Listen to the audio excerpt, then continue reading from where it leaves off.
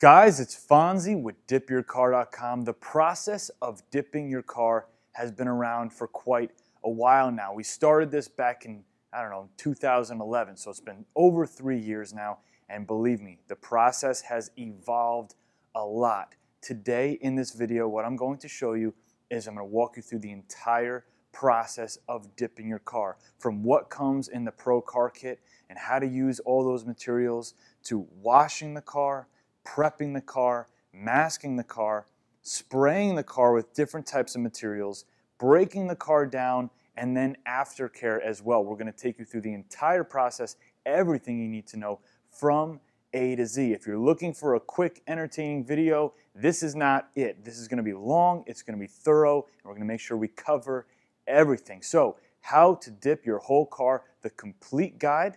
Enjoy the video. Now, the car we're going to be using for this video process is the DYC Mustang. It's completely peeled, OEM stock paint, exactly the way it would be if you're working with your car that's not dipped at all right now. The first thing we're going to do to the car is we're going to give it a nice, thorough washing. We want to get all the oil, dirt, grease, contaminants, wax, anything that's on the car, we want to get it off completely. So what you're going to see me use is the DYC Dip Foam system. It hooks up to a power washer. It bathes the entire car in foam, all the nooks and crannies, and I'm going to use a soft bristle brush, and I'm going to really scrub the entire car down. Now, this material and this equipment works excellent to get the job done. It's, of course, not the only way to get it done. So one thing you want to do is use a nice, clean car wash, doesn't have any wax in it, just a nice simple car wash. You want to scrub the car really well. So let's go outside and get that done right now.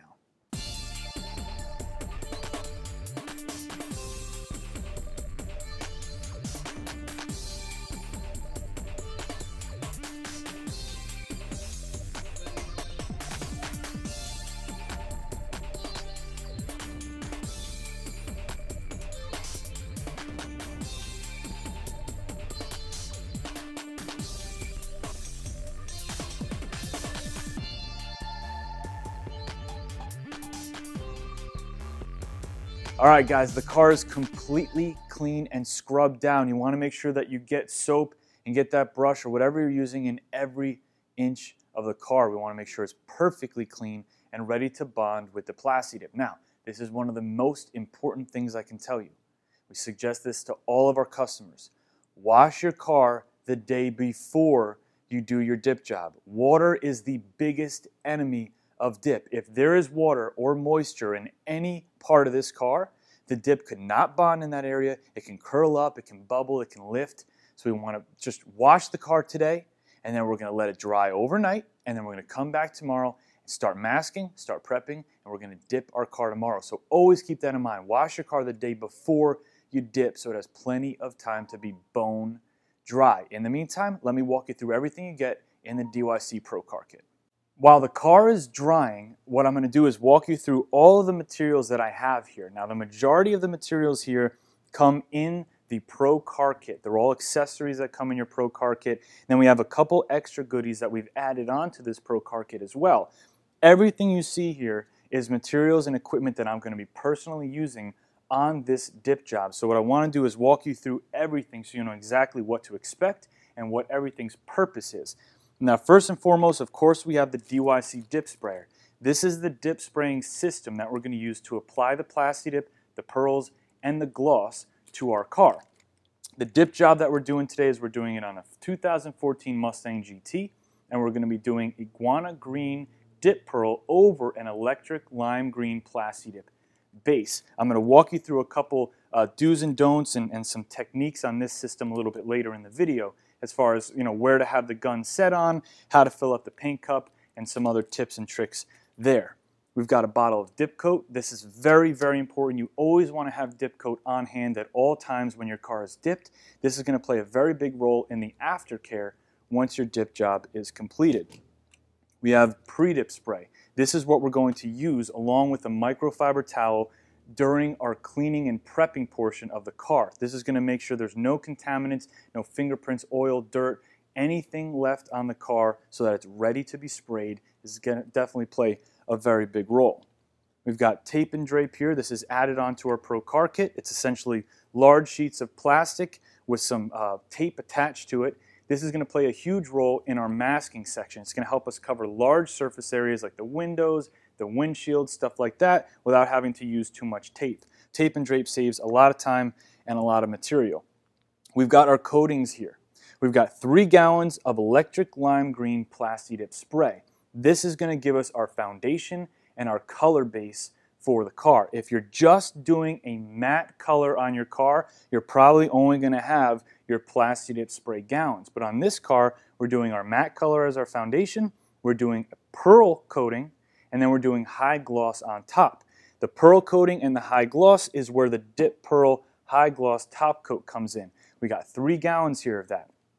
1.5 gallons is probably going to be used for our pearl coats, and then the other 1.5 gallons is going to be used for our high gloss top coats at the end. Now, we've got 150 grams here of iguana green dip pearl. If you're using pearls on your car, you may have a different type of pearl.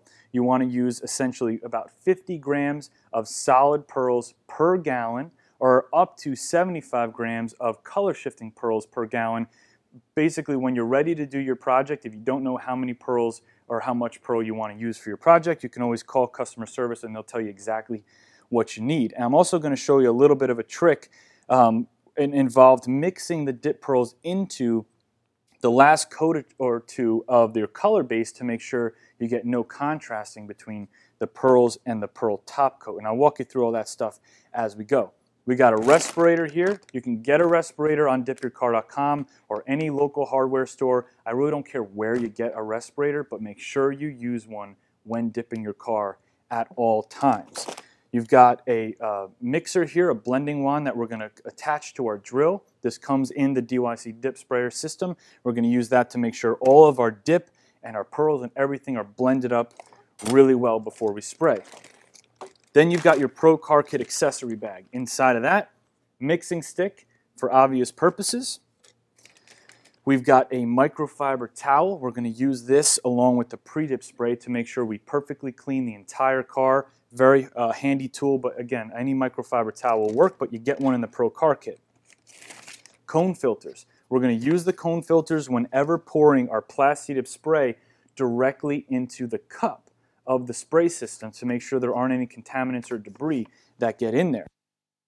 We've got our dip guard, or this again plays a big role in the aftercare once your car is dipped. I'll walk you through that in the aftercare section. A couple DYC videos or decals so you can represent Dip Your Car when your project is complete. We've got some very special low tack blue painter's tape that always comes in the Pro Car Kit accessory bag as well. This is obviously going to play a big role during the masking section of our project.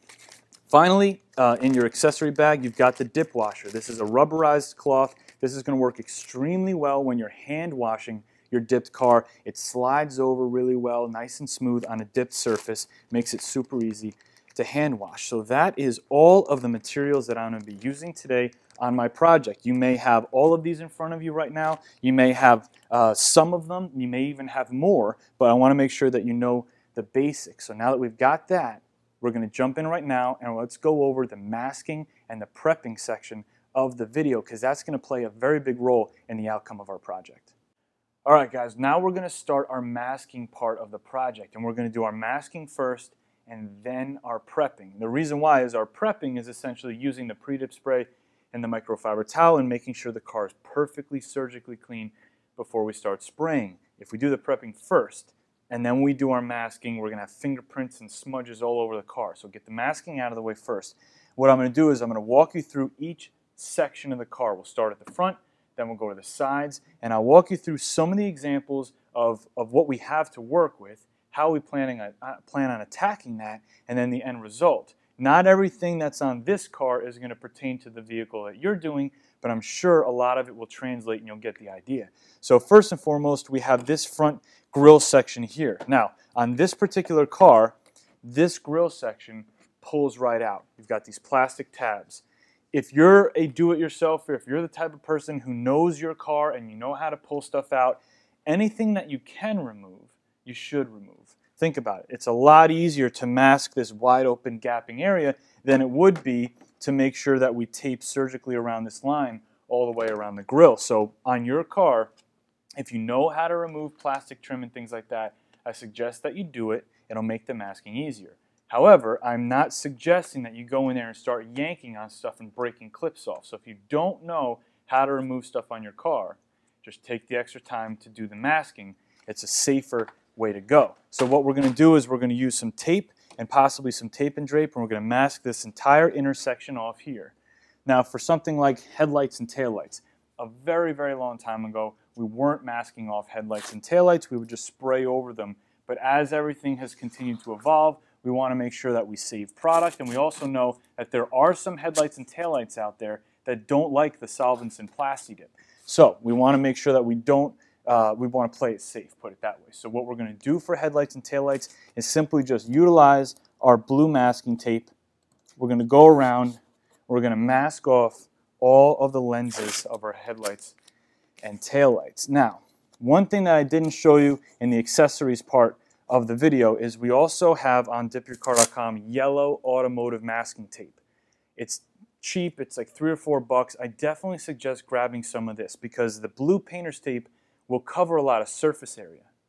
But for edge work and things that need to stay down and stay crisp with really sharp lines, nothing's going to beat this yellow automotive masking tape. So what you're going to see us doing is using this on all different parts of the car to make sure we have sharp lines. So for our headlights and taillights, we're going to be using the blue painter's tape. Any plastic trim that you have on the car, there's something that you have to look for. And this is very, very important. As you mask off plastic trim in headlights, for example, so let's take a look at these headlights. There's a big gap between the edge of the headlight lens and the body of the car. That gap is going to allow a break in the Plasti Dip so that when the car is completely dry, we can remove the painter's tape and we don't have to worry about any bridging or any tearing at that point. However, if there's plastic trim on your car that's very close or touching the bumper or any part of the body of the car, you're going to mask that off right along that line and then use your smartphone, use a pad and a pen. You have to make a list of all of the peel when wet sections of the car. And what I mean by that is if you have the body of the car and then you have the tape going up against the body of the car, you're going to spray all your heavy coats of Plasti Dip over that, and that can bridge over that line and then dry there. On the last coat, what you're going to do, while the last coat's still wet, and we'll walk you through this as we go through the project, you're going to peel away all the masking tape that's peel when wet on your list, so that while the dip is still wet, you can remove that and then create a nice clean line. If you wait for it to dry, what's going to happen is you're going to peel that masking tape away and you're going to break or tear that edge and you're not going to have your clean line. Again, we'll go over handling and executing the breakdown of the car when we're done with our last coat in the video. But you have to make a list and keep in mind, because on that last coat, you want to know how to attack it. You have to know whether you're by yourself or with some people. All right, this is our last coat. On the front, on the side, here are the peel when wet areas, so you can go in there and carefully remove that stuff while the dip is still dry. So we're going to jump in, we're going to mask off the front of the car now, and let me show you what we did. Now for the windows, what Gabe's going to do, Gabe is our shop manager here, he's going to be utilizing the tape and drape and running the tape and drape up along the top edge of the window trim, then pulling it down and utilizing that yellow automotive masking tape to make sure that we have a nice clean masking line all the way around. Now we've got the tape and drape and the plastic covering the entire side window area and encompassing the side mirror as well. He's going in now with that yellow automotive tape, and he's going to be just doing some fine tuning to make sure that the edge of the window trim is covered with a nice, sharp, clean line. Now when it comes to masking your wheels and tires off, there's a lot of different ways to do it. Some really clean, some not so clean. One of the best and cleanest ways you can do it is using canvas wheel masking bags. You can get these, of course, at DipYourCar.com. They've got some nice wire in it to keep the shape, and all you do is you slip this right over the wheel and the tire. It sits nice and snug, and now it's completely protected from overspray. All right, folks, we're all done with our masking process now, so I'm going to walk you around the car and show you how we attacked everything. The front of the car here, we got our headlights. And our front grills all masked off. In this large gaping area here, we've utilized tape and drape.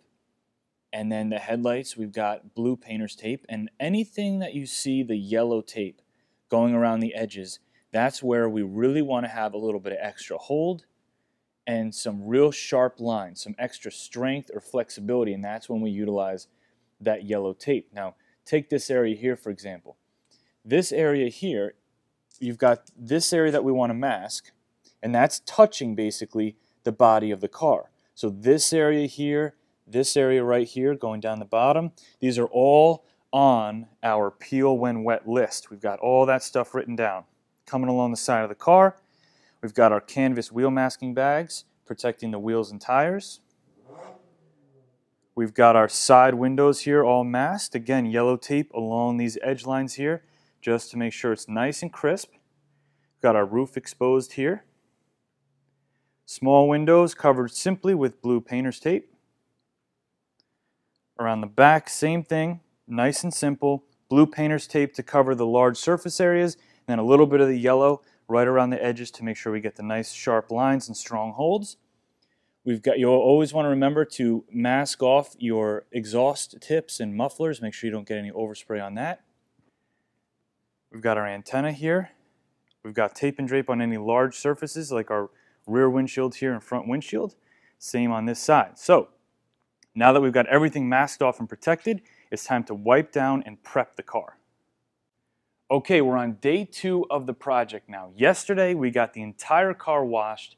We got the whole thing masked off. We let it dry overnight indoors, so the entire car is bone dry on every inch, and that's what you have to have. You can't have any moisture or any water in any of the cracks or surface area of the car. The last step before we start spraying is we want to prep the car. Make sure there's no contaminants, no fingerprints, no oil, no wax, nothing on the surface of the car.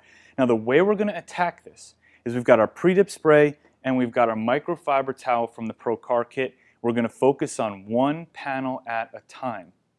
That way, we're going to be able to keep track and cover every square inch of the car, again, one panel at a time. What I'll do first is I'm going to focus on the hood.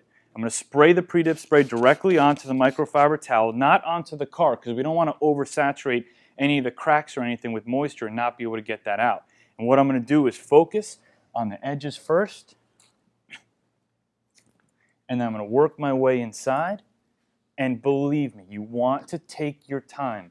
What we usually do is pre-dip the entire car, and then because we have the time and we take this very seriously, we go back and pre-dip the car one more time just to make sure we didn't miss any spots. If you miss one spot and that spot has wax on it, oil, anything like that, that spot could cause problems as far as when the product is trying to bond with the car.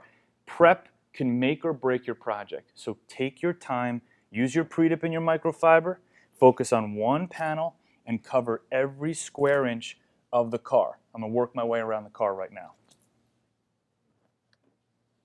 Now when you're pre-dipping the car, you want to pay really close attention to areas like this. This is an emblem that's on the car. There's some very small surface areas between the 5 and inside the 0. You can't just run a towel on top of that. You're not going to get your pre-dip and be able to clean inside those little cracks and stuff. So what I like to do is spray a little bit of pre-dip on your towel and grab a little plastic tool or something and then just kind of work that towel inside each one of the letters and numbers, all the emblems and stuff on your car. Believe me, it really matters. You don't want to spend your money, spend your time and energy on a dip project and have an area on the car either lift or bubble or not bond properly because you didn't take the time to prep it. So really, pay attention and get the car prepped correctly. Now the car is ready to spray. I'm going to show you how to set up your dip sprayer system so that we can get the dip into the gun and we can start shooting the car. So you got your dip sprayer system inside the paint cup. You're going to notice you got your pickup tube here. The pickup tube is going to slide directly over the small hole on the underside of the gun. You want the pickup tube to face forward so that when you're aiming your gun down, it's going to pick up plenty of product in the front of the cup. Now you got your paint cup here as well. One of the most important things that you can do when you're preparing the Plasti Dip is you have to blend it properly. This is a pigmented product. A lot of the times the pigment's going to settle at the bottom of the gallon. You want to pop open the gallon, we've got our blending wand here attached to our drill.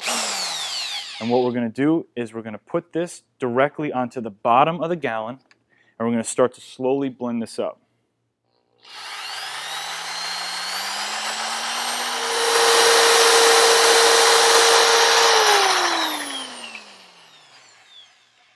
Now, a lot of times you'll notice that when you open up one of these PDS gallons, it has a little bit of a translucent look at the top, and then as you start to blend, all the pigments come up from the bottom and it gets a nice opaque color.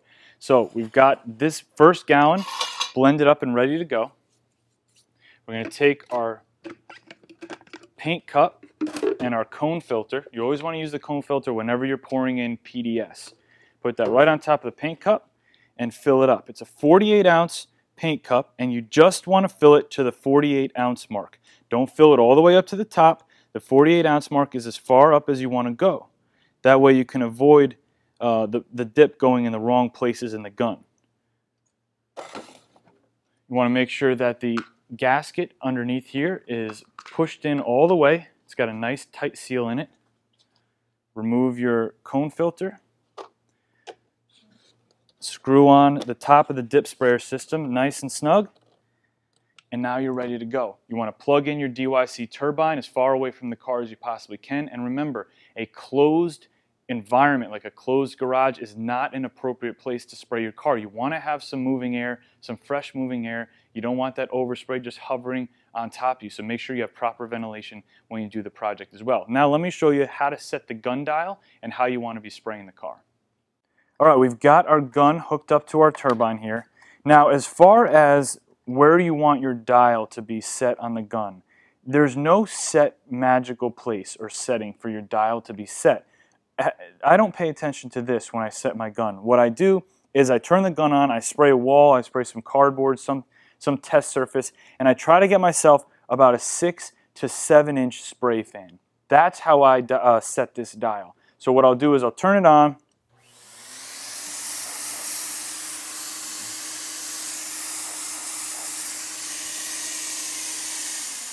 and I'll dial it up or down to get myself just about a 6 or a 7 inch spray fan, and that's when I know I'm ready to go. So what I'm going to do while I'm spraying my Plasti Dip spray coats, and this is going to change a little bit when we're doing our high gloss later on, but for my Plasti Dip spray coats, I'm going to move nice and swiftly, and I'm just going to focus on doing 50% overlaps. That means if this is my spray fan right now, my next coat should overlap by 50%. And then my next coat by 50%, my next coat by 50%. That's what I'm going to be focusing on when I'm spraying my Plasti Dip spray. It's going to look a little bit like this.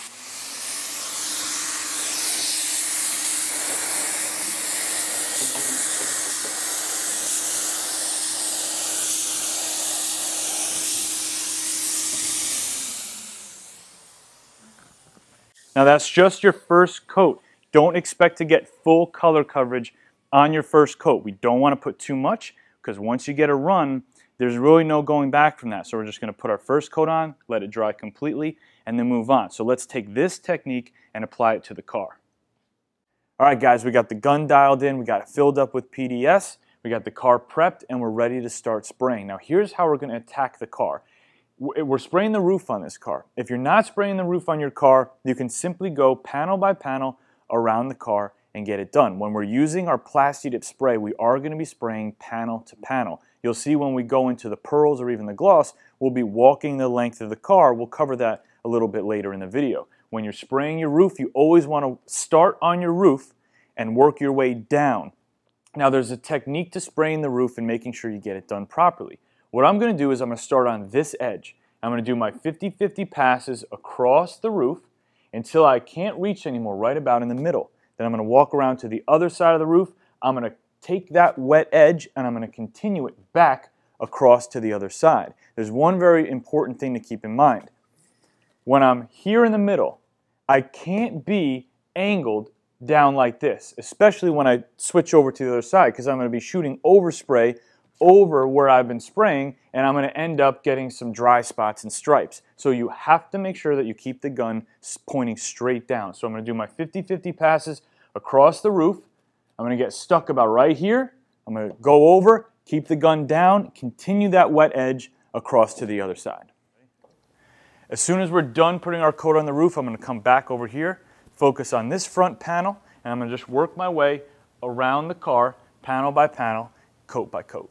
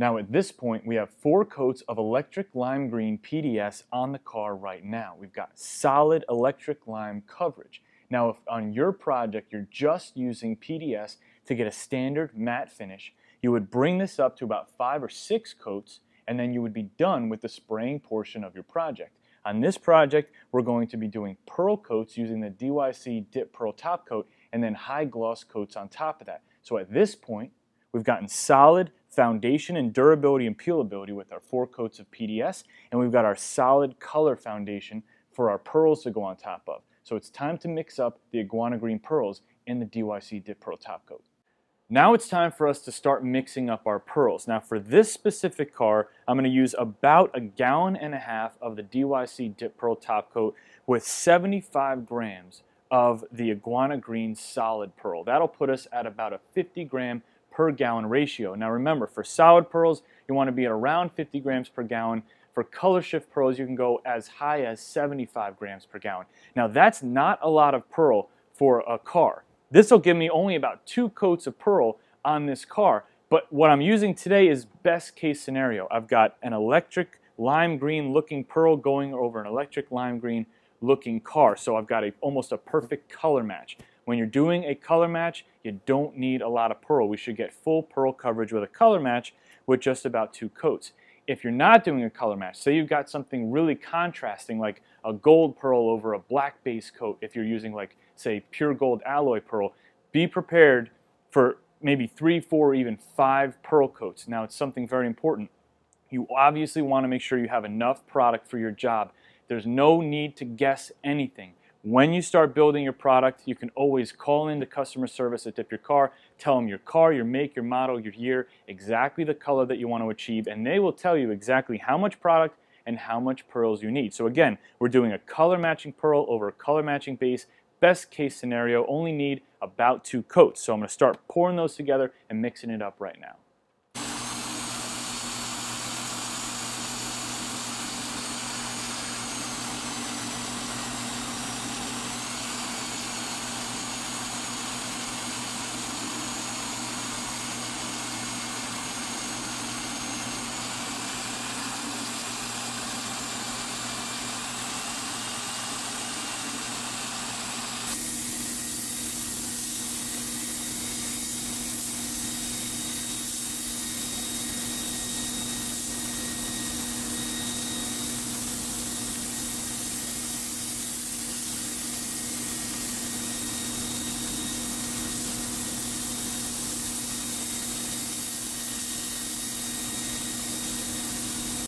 Now at this point in the project, we've got our 2 pearl coats done with the DYC Dip Pearl Top Coat, and because it was a very easy color matching pearl to base coat, we got solid pearl coverage in just those 2 coats. Now remember, if you're using a different type of pearl, a more contrasting pearl over the base coat, expect to go way above 2 coats of pearl, possibly into 4 or even 5 coats, and make sure you have enough material for it.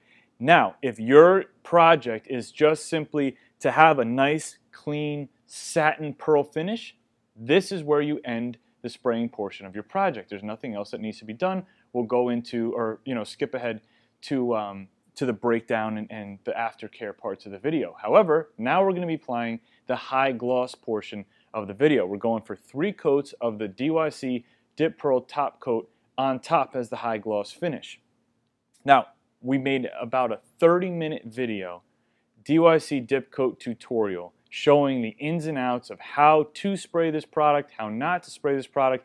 So when you get to this point in the video, if you want extra guidance or advice on how to spray the DYC top coat, I'm not going to go through the whole other 30 minutes here again. Watch that video when we're done here, and it'll give you all the tips and tricks on how to get a nice, clean gloss finish. So we're going to go ahead and start dropping our 3 coats of gloss right now.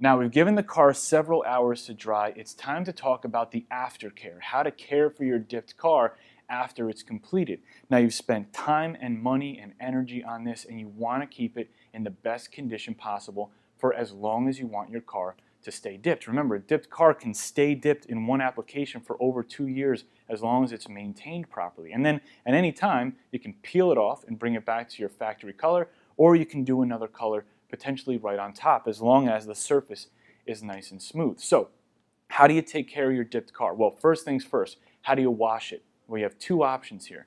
The first is you can go with what's proven and what's easy. The dip wash on DipYourCar.com is a very simple, very inexpensive car washing solution for dipped car surfaces. It works perfectly, it gets the job done, and like I said, it's very inexpensive as well.